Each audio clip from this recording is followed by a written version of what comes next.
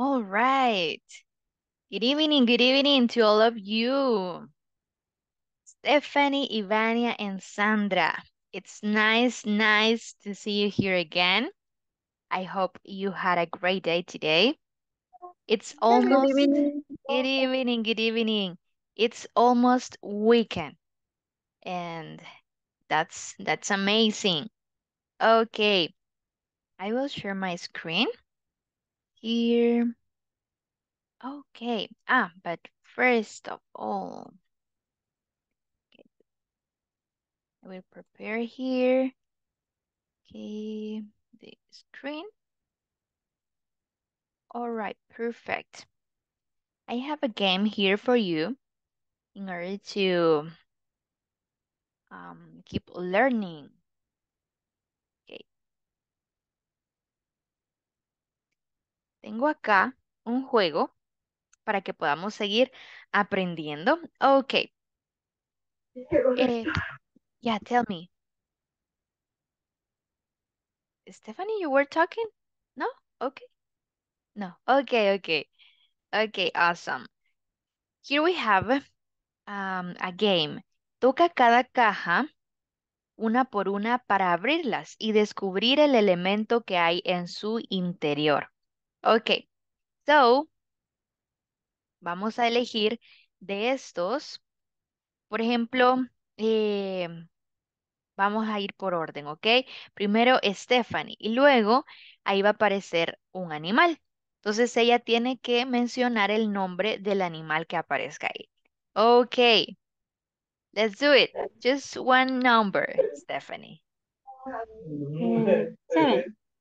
7. Okay. 7. What is the name of this Hi, animal? Poppy. Poppy. Puppy. Perfect. You're right. Thank you so much. Let's see. Ivania, it's your turn.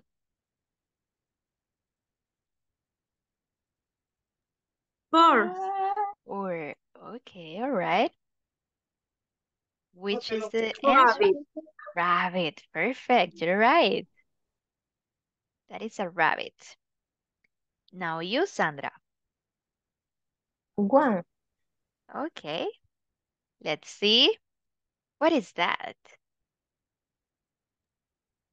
I think lizard. Sorry. Thank you. Excellent. Okay, it's your turn, Fatima. 5. 5. All right. Number 5. It is a Fish. 6. fish. Excellent. That was a good one. Okay, Yancy, are you there? Can you choose one number, please? True. 2. Okay, let's see. Uh-huh. It is a turtle, lizard, or bird. Choose one. Es la C. All Fish. right. Bird. Thank you so much. Let's try again. Stephanie, just one more time. Okay, and 3. 3. All right. Huh? Hamster. Hamster, right? Okay. Let's see. Ivania, can you choose one, please? 6. 6. What is that? Turtle. Turtle. Thank you so much. Okay, we have the last one. Let's see. It's your turn, Sandra. Okay. Lástima. ¿Por qué? ¿Cómo puede ser? Okay. ¿Qué es lo que estás haciendo? Let's see. Kitten. Kitten, right? It is a kitten. A baby cat. All right, we have 100, I think. Perfect. Okay. Let's see. Another game. We have here true or false? Let's see if it is true or false. Los elementos pasan volando a gran velocidad. Veamos cuántos puedes acertar antes de que acabe el tiempo. Ok. Dice verdadero o falso. True or false. So, you can answer. You can open your microphone, okay? And answer. 3, 2, 1. No creo que esto esté. Birds can sing. It is true or false? True. True. All right. Birds can kick. Patear. False. False, right? All right. Tigers can't fly. False. True. True, right? True. Ah, They yes. can't. All right. Cats can catch. Atrapar. True. True? Is that true? All right. True. True. They can catch. Debo ir a ver a Asunción. Quedamos en Fish can vernos hoy. swim. True. True, right? It is obvious. Antes de que quieras pelear. Tigers can't swim. True. That's true. Oh my God. Tigers can't swim.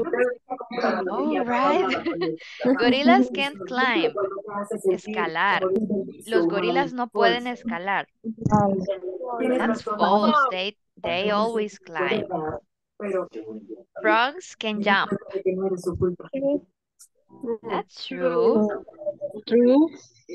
Frogs can run. False. False.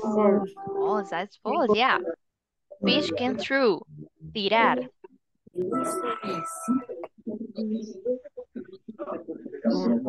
See? It is false, right? Okay. Horses can run. That's true. Gorillas can't fly. True. All right, true. Let's see. Yay. We have 11. Mostrar respuestas. Let's see. Tigers can't swim. Ok. Al parecer ellos pueden nadar. All right. It is false. That was false. They can swim. Okay, perfect. Perfect. Ok, nuestro tema sigue siendo can. And can. Perfect. Y ahora lo vamos a mezclar. Vamos a hacer una mezcla con las WH question or WH word. For example, we have here some activities, some abilities. Estas las veíamos ayer, estas habilidades. So, podemos mezclar las WH, las palabras con WH con can. Y podemos preguntar muchísimas cosas. Estas solamente son como los ejemplos. Ok, I can... Who wants to read this one? The first one. Volunteer?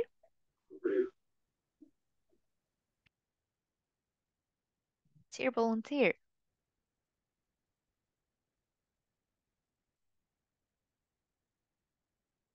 Leer esta, solamente esta. La primera.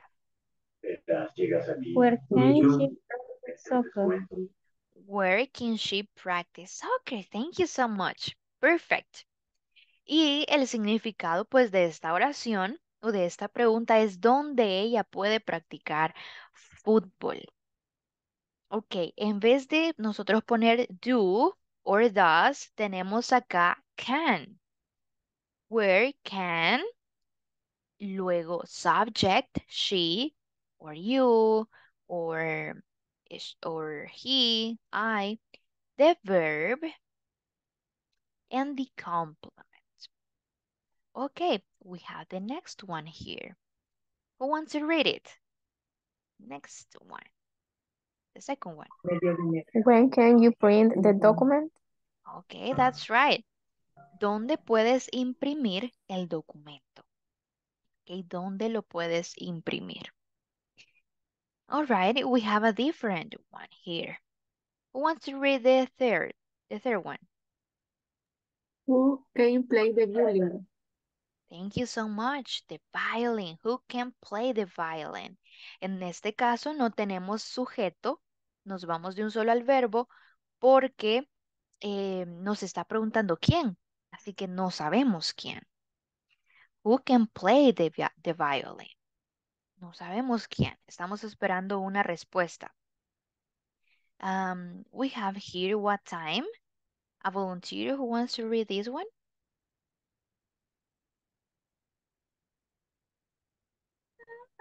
What time can she send the CV? The CV, thank you so much. ¿A qué horas puede enviar su currículum vitae? Okay. ¿A qué horas can she send the CV, right? Okay. We have here another one. Who wants to read it?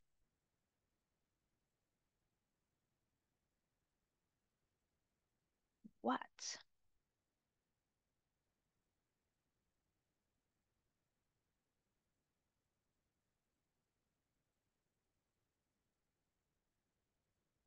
Hmm? What? Okay. Mhm. Let's see. What can you teach at the school? At the school. Thank you so much. Okay. We have here how. Esta pregunta es muy necesaria. ¿Por qué? Porque es una manera también de poder preguntar en inglés cómo podemos decir algo. Entonces, cuando nosotros no nos acordamos o no sabemos cómo podemos decirlo, we can use this question. For example, how can I say libro in English? We say book, right? It would be the answer. How can I say libro in English? So, el esqueleto de nuestra oración sería where, when, lo que les explicaba ayer, que tenemos nuestra WH, question o palabra con WH, y nos está preguntando, interrogando algo más a detalle, a dónde, cuándo, a qué horas. Y tenemos can, lo contrario de una oración y una pregunta. La diferencia es que primero en las preguntas va primero el auxiliar y luego el subject, right? Do you remember that? We switch the verb and the auxiliar. En las preguntas siempre tendremos eh, la, el auxiliar adelante. So we can continue with the subject and the verb and then the complement. All right. We have to answer these questions. For example, where can she practice soccer? ¿Cómo podríamos darle respuesta a esta pregunta? Let's see.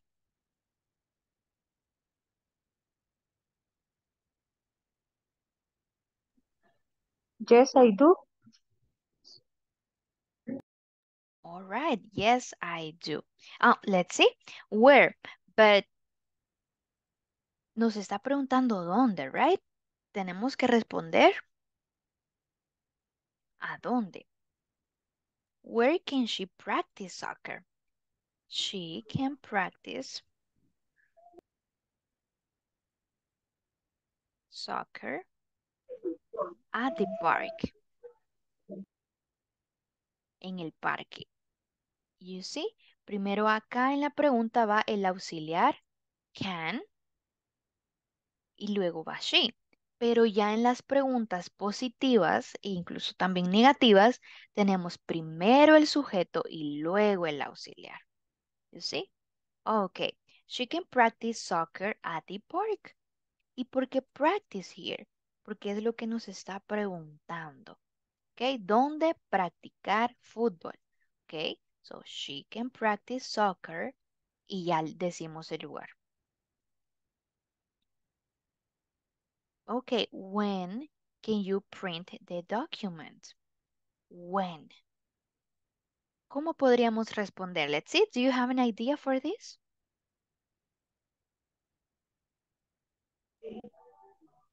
I can. Yeah, all right. Thank you. I can. On Saturday. Yeah, and don't forget the verb. I can Print. print. And then you can say the document. On Saturday, you said, right? Saturday. All right, thank you. I can print the document on Saturday. Nos está preguntando cuándo. Pues el sábado. Thank you so much.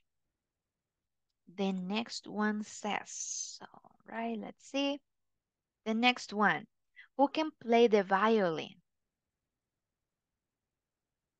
How can we answer that? ¿De quién, verdad? Yeah.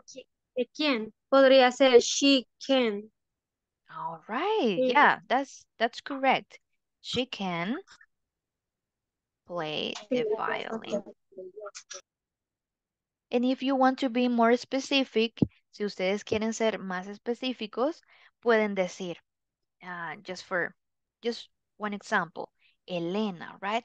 Elena can play the violin. Or Juan, George, Carlos, all right? She can play the violin. Thank you so much. That was a good one.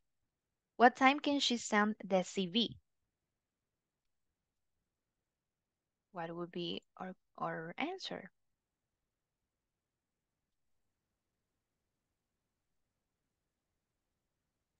She can send the CV at, for example, 7 a.m. 7 a.m. Thank you so much. She can send the CV at 7, you said, right? 7 a.m. She can send the CV at 7 a.m. Yeah, for sure. Thank you so much. What can you teach at the school? What? It could be math, science, sports, deportes. I can teach math. Mhm. You can teach, right? You can teach. Or is what can you is I can. Yeah, I can. Yeah, for sure. Thank you so much. I can teach math at the school. You can add that. At the school. All right, perfect. That was a good one. Let's see. What's here? And how can I say libro in English? What would be our answer? You can see book. You can say a book, right? Book. All right. Book. Thank you. Okay, do you have a question so far? ¿Alguna pregunta hasta aquí?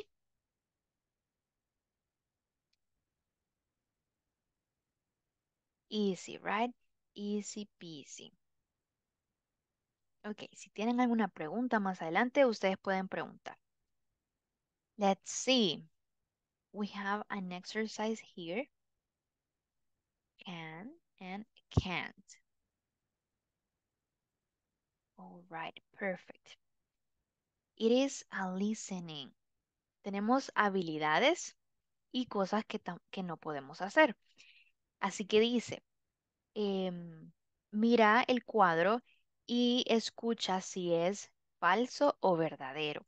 Ok, vamos a escuchar 5 personas y nosotros tenemos que ir poniendo si es verdadero. Bueno, si, let's see, acá dice que Abraham no puede nadar, pero sí puede tocar el teclado y no puede preparar una hamburguesa.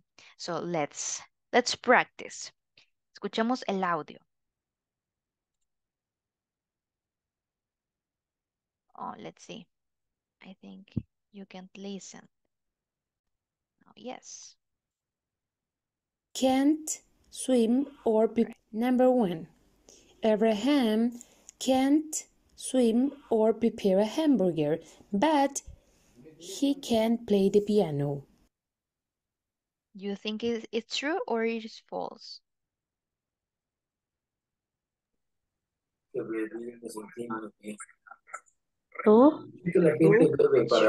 Okay, all right.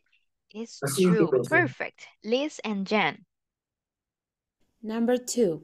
Liz and Jane can swim, but they can't play the piano or prepare a hamburger. That's true or false?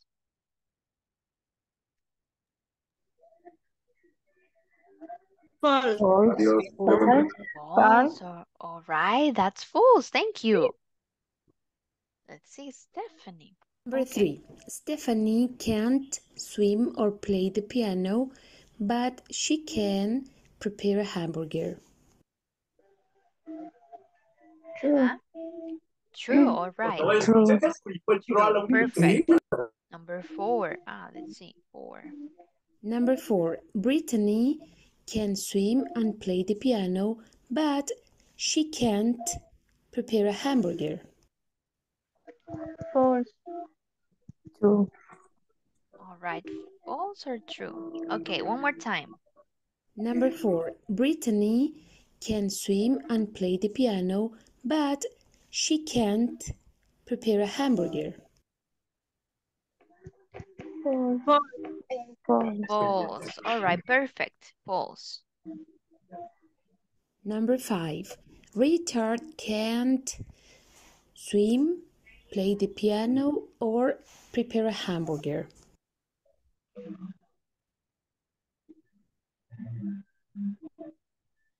All right. False. False. Are you sure? False. Okay, one more time. Number 5. Richard can't swim, play the piano, or prepare a hamburger. False. False. Perfect. Thank you. Finish. Let's see our score. And we have 10 out of 10. That's awesome. Perfect. Muy bien.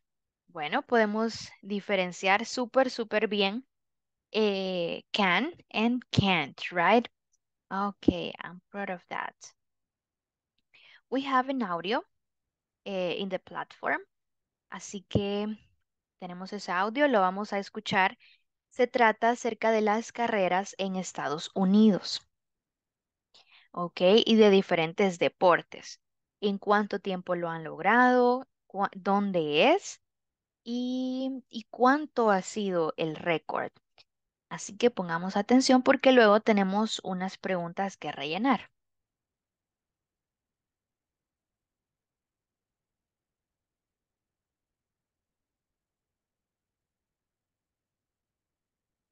Right. Race the US.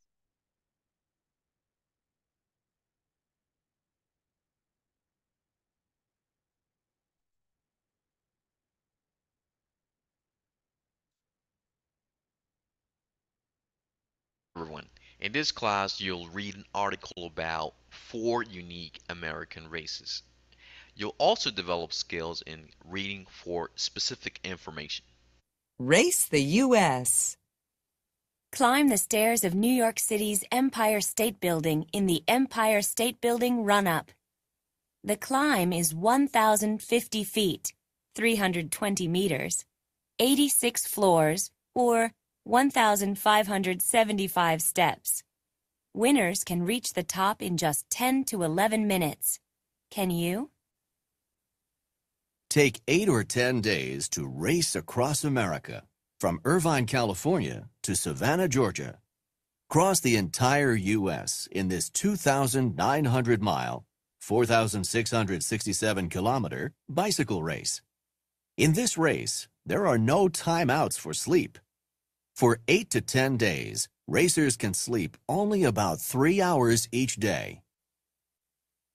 Race on the exciting white waters of the Arkansas River in the downriver race. Winners complete the 25.7 miles, 41.5 kilometers, in just 2 hours. This is the longest downriver race in the U.S. One person, one boat. Take the challenge. Only possible in Alaska, the Iditarod Sled Dog Race. Race from downtown Anchorage to Nome, over 1,150 miles, 1,850 kilometers, through cold, wind, and snow. Winners usually finish the course in 9 to 12 days and receive cash prizes.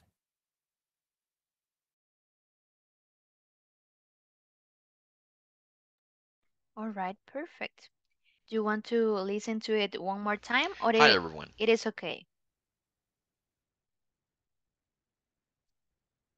Okay, One more time. one more time. All right, perfect.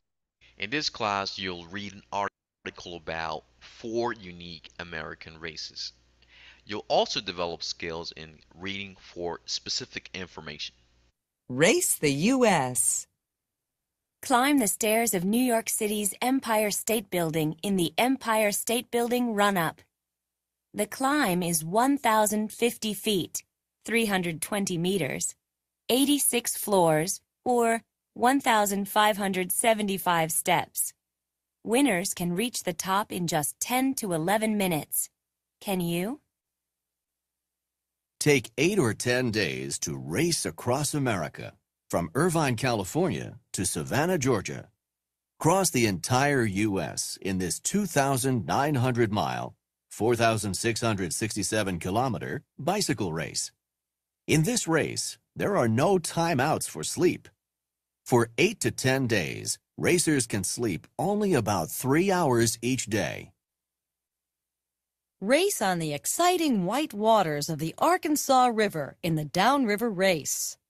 Winners complete the 25.7 miles, 41.5 kilometers, in just 2 hours. This is the longest downriver race in the U.S. One person, one boat. Take the challenge. Only possible in Alaska, the Iditarod Sled Dog Race. Race from downtown Anchorage to Nome, over 1,150 miles, 1,850 kilometers, through cold, wind, and snow. Winners usually finish the course in 9 to 12 days and receive cash prizes. Hi, everyone. Right. We have listened to it, and we have the exercise here. El ejercicio también está en la plataforma, así que cuando puedan, bueno, cuando terminemos, pueden tomarle una captura o ir anotando, ¿ok? Porque así ya lo pueden llenar en la plataforma. All right. The Empire State Building Run-Up. El primero. Ok. ¿Alguien se recuerda dónde fue esta carrera? Ah, espérenme. All right. We have here climb the stairs of New York City. Ok, el edificio Empire State, ellos lo escalaron grada por grada, ok. So, dice que eran 1575 gradas o pasos. All right. Or 320 meters. Luego dice, winners can reach the top in just 10 or 11 minutes. Ellos pueden alcanzar lo más alto en 10 u 11 minutos. ¿Será que nosotros podríamos? All right. Ok, ¿dónde fue? Let's see. Climb the stairs up. New York City. New York City. All right, thank you. New York.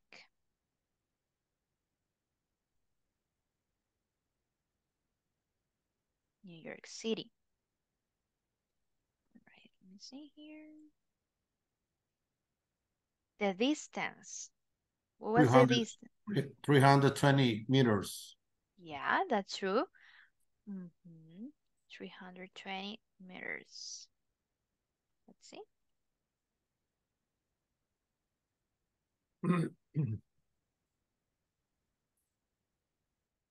And the winning time. 10 to 11 minutes. Yeah, thank you. 10 to 11 minutes. Perfect. Thank you so much. We have here the second one. Race across America.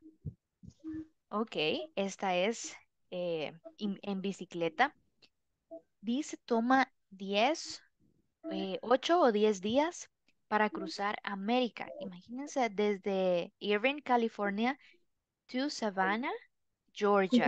O sea, de un estado a otros. Cruzando, dice 4.667 kilómetros. En una carrera de bicicleta. Ok, can you imagine? 4,667 kilómetros. En esta carrera no hay descansos. Solamente pueden descansar 3 horas al día. Let's see. Por 8 o 10 días. All right. Race across America. Where were the race? Where was the race?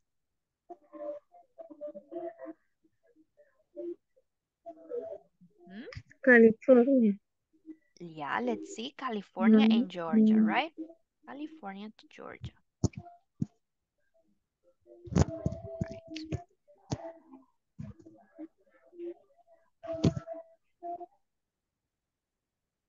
To Georgia.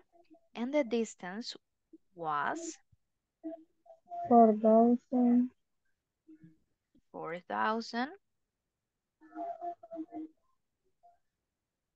4,400, I think. 4,467 kilometers.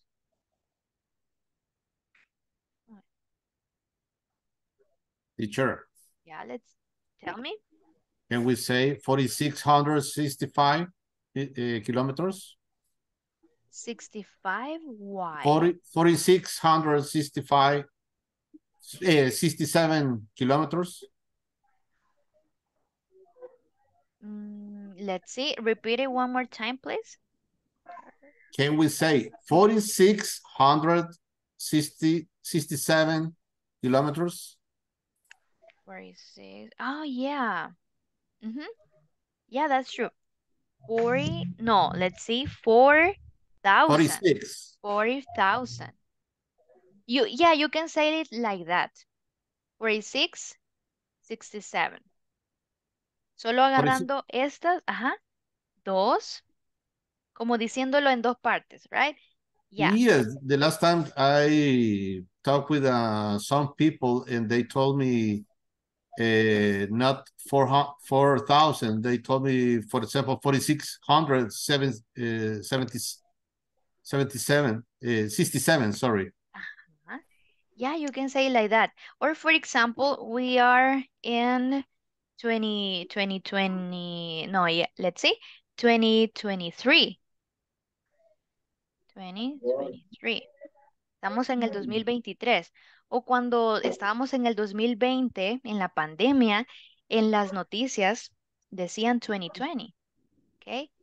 2020. Yes, and I listened, for example, in this case, 123. Yeah. En este caso, Podríamos decirlo de las dos maneras, ¿ok? And it is totally okay. Yeah, this is the question because it's around 10 days I listen this way to say. Okay, all right, perfect. You are practicing your English out of the class. That's awesome. All right, perfect. Thank you, Bernardino. Sí, gracias por hacer la aclaración. Ahora ya lo sabemos, right? Y nuestros compañeros también pueden aprender. Ok, winning times. El 8 tiempo. and 10 days. 8 to 10 days. That's right.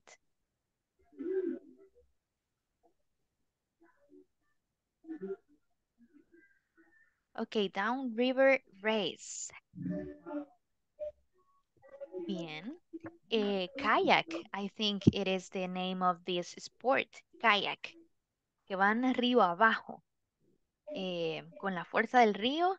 Y ellos también se van empujando. Y esta es una carrera también. Entonces, dice que los ganadores pueden hacer 41.5 kilómetros en solo 2 horas. ¿Ok? Y este es la carrera más larga río abajo de los Estados Unidos. Una persona, un bote, toma el reto, dice. All right. Where was the race? Where? Where was the race? ¿Dónde fue la carrera? Arkansas. Arkansas. Oh, that's right. Arkansas. Thank you so much, Arkansas.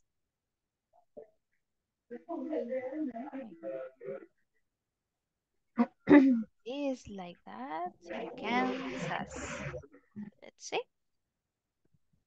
Yeah, Arkansas. And then we have the distance. The distance 41, 30, 35. 41.5.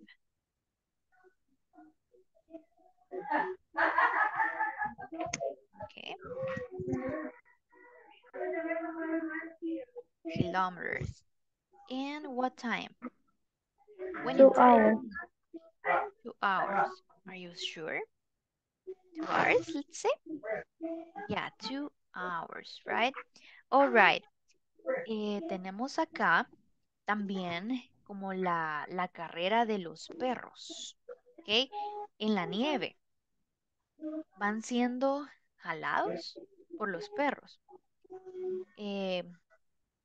Where was the race? Where was the race? Only possible in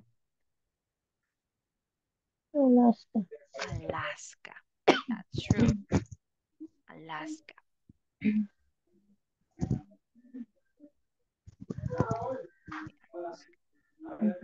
The distance was 1,850. All right. Let's see. Kilometers, right? Okay, and we can say 1850. Uy. 18, no, 1850 kilometers. Agarrando 2 y 2. 1850 kilometers. The winning time. Do you remember the winning time? It's 9 to 12 days. To 12 days. Right. Está cargando. 9 to 12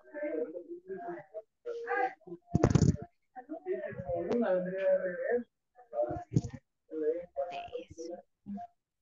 All right, perfect. We have completed this chart. Thank you so much for your participations. So we have here another exercise. I'm going to keep practicing. All right.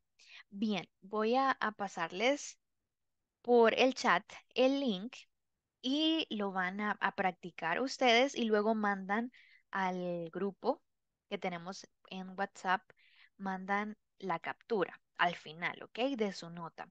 Ok, solamente explicar que dice, con el verbo play va a ir los deportes que sean con pelota redonda, ball sports, ¿ok? Play.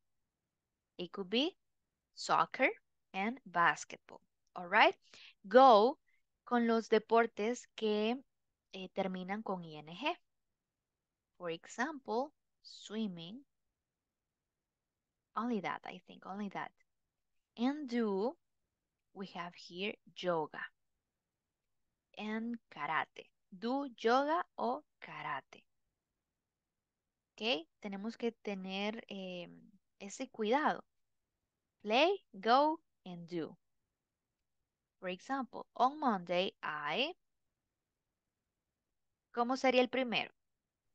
I Play soccer. play soccer, right? All right, the second one, just to be sure. On Tuesday, Go I swim. I Swimming. go swimming. Ajá, Or to remember? swim. Go swimming y termina con ing. Go swimming. All right. And then you have to order to put the words in order. Y estas las pueden dejar en blanco. No hay problema, porque es como nosotros responderíamos esta pregunta, pero digamos que esta parte no cuenta, así que solamente podrían ordenar este. Ok, I will paste the link here in the chat in order to you can practice.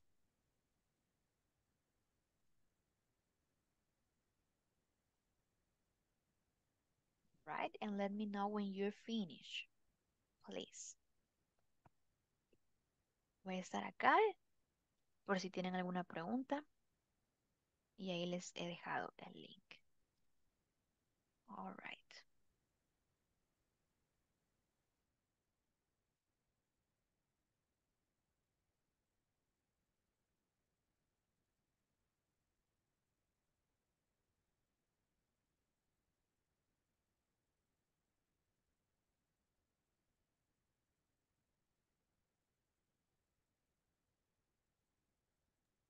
Ok, Carito dice si puedo compartir el link.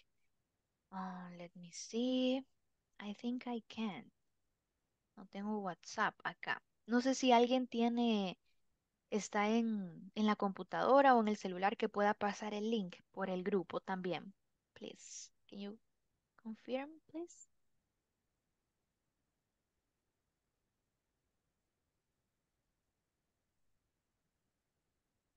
All right. Si pueden ayudar a la compañera, please.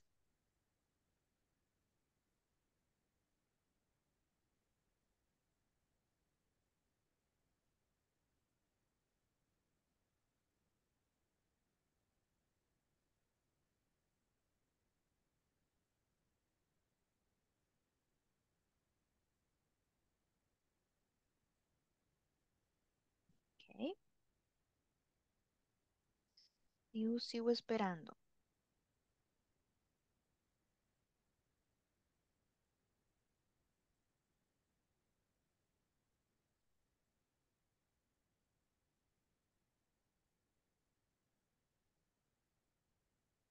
Maybe Stephanie or Ivania. Si pueden compartir el link, porfa, en el chat grupal, en el de WhatsApp.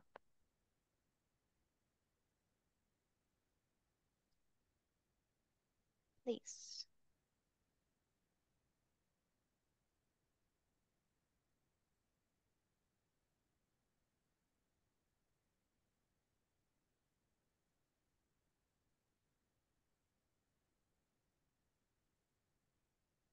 All right, thank you. Thank you, Ivania. Gracias, gracias. Ahí, thank you, Stephanie. Ahí tenemos ya el link. Ok, let's do it.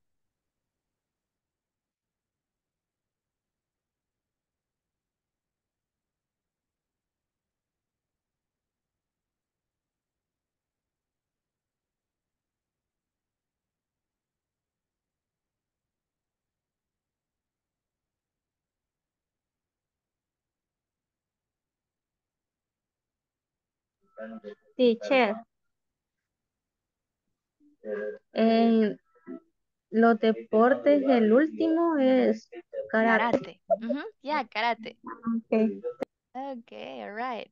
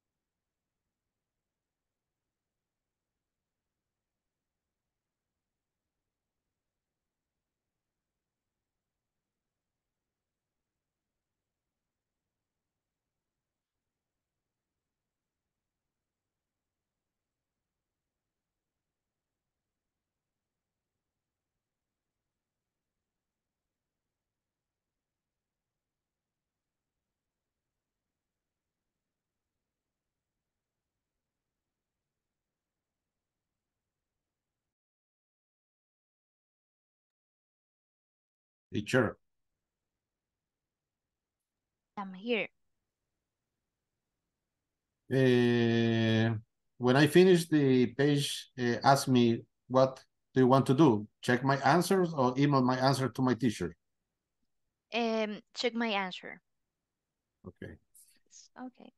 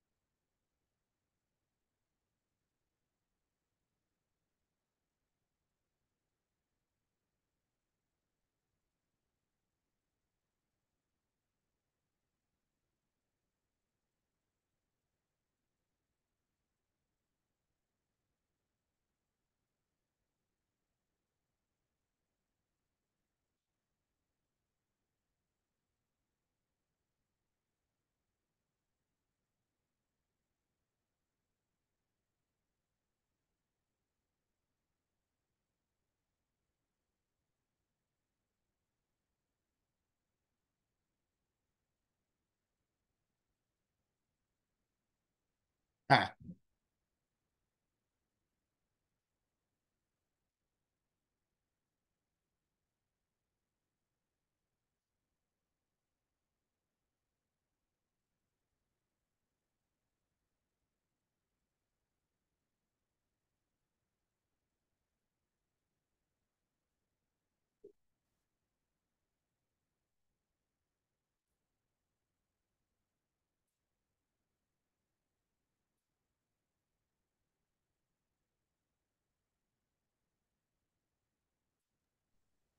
All right.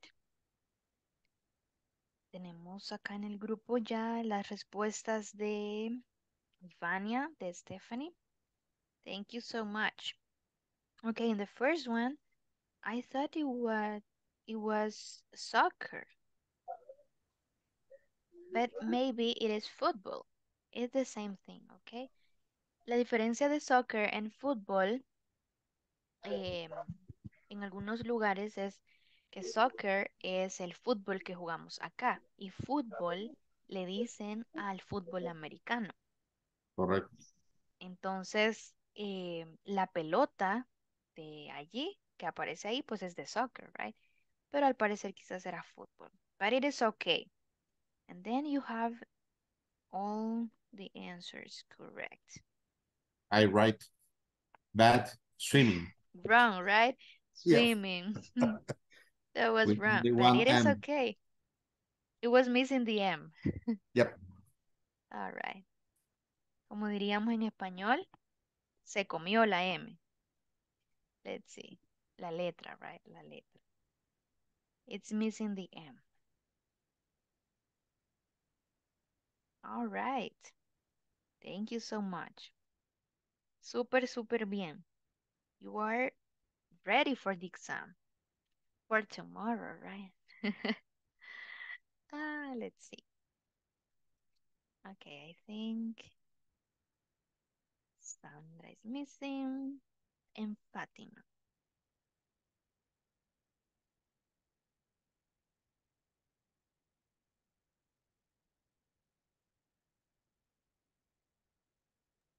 Teacher. Tell me. Entonces, fútbol es para fútbol americano Mhm. y soccer es para el fútbol que jugamos acá. Acá. Mhm. A ese se Ah, le dice soccer. Yeah. thank you. Okay. Thank you.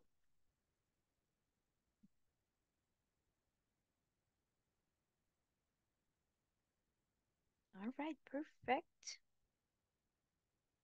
Estoy viendo acá sus respuestas. Sí. All right. En las últimas imágenes solamente faltó, pues, o sea, la escritura, right? Hay error de dedo. Error de dedo, nada más. All right, that's right. Perfect. Thank you so much. Sus respuestas han sido muy, muy buenas, muy válidas, la verdad. And thank you. Thank you, thank you. All right, let me see. Presentation. Okay. We have here, how often do you eat? All right. In this case, we will practice speaking. Vamos a seguir practicando nuestro hablar. Ok, así que vamos a preguntarnos entre sí qué tan frecuente comemos esto. Y su respuesta va a ser personal. All right. For example, it says, does your partner ever eat these snacks? Snacks son como esto, ¿verdad? Los popcorn, los cookies, chocolate. Okay. For example, I want to listen to Fatima Lopez. Are you there, Fatima?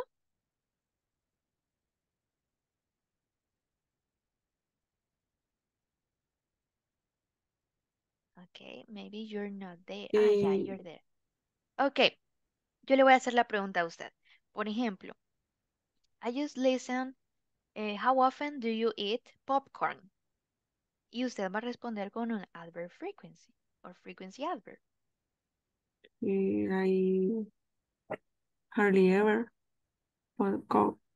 Eat popcorn.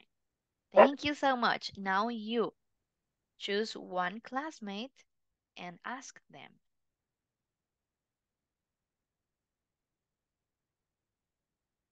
Elija a un compañero y pregúntele. How often do you eat? And you say number 2.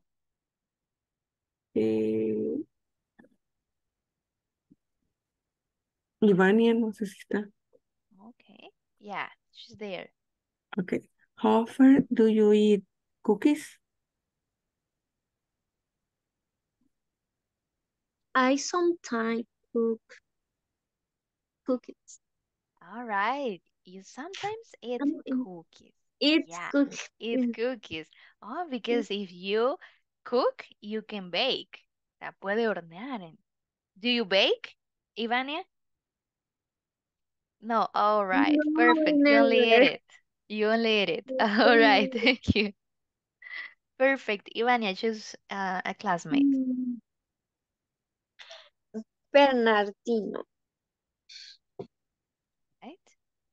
How often do you drink soda? Okay. Drink soda. I usually eat chocolate. Chocolate. Okay. And how often do you eat, do you drink soda? Ella Okay. quiere preguntar eso, okay? Ah, sorry, soda.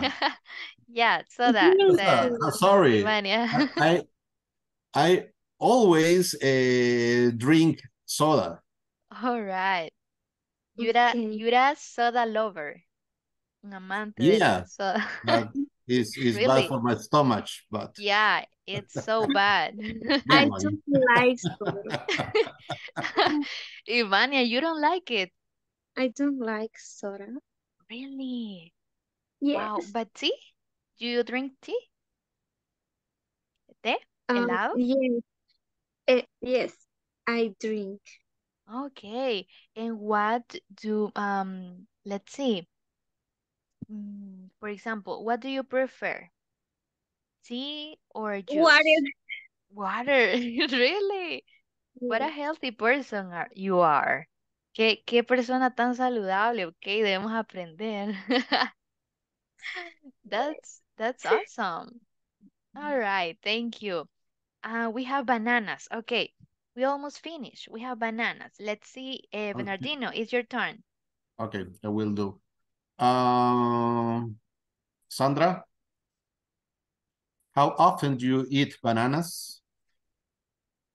I sometimes eat banana. All right, just one person. Mm, Stephanie, how often do you eat potato chips? I eat hardly ever potato chips. All right. You hardly ever eat them. Okay, Stephanie, choose one person. Jency, Hey, Yancy, are you there?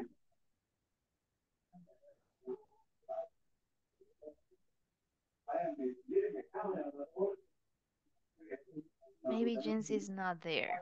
You can ask me. Okay, ask me, Stephanie. okay. How often do you eat apples? Let's see. I usually eat apples. Okay, thank you. Thank you all of you. Mañana no se pierdan la clase de mañana, por favor, o luego ven el video, la grabación, porque mañana vamos a estar haciendo un resumen de todo lo que hemos visto para que podamos salir súper bien en el examen, para que yo le voy a dar ahí unos truquitos para que lo tomen en cuenta, muy, muy en cuenta en su examen y que puedan eh, pasar súper bien. ¿Ok? Así que no se pierdan la clase del día de mañana. All right. Bye bye. It was a pleasure. Bye bye and see you tomorrow. Bye bye, see you. Bye, Best of teacher. See you luck. Bye tomorrow. bye. Good night.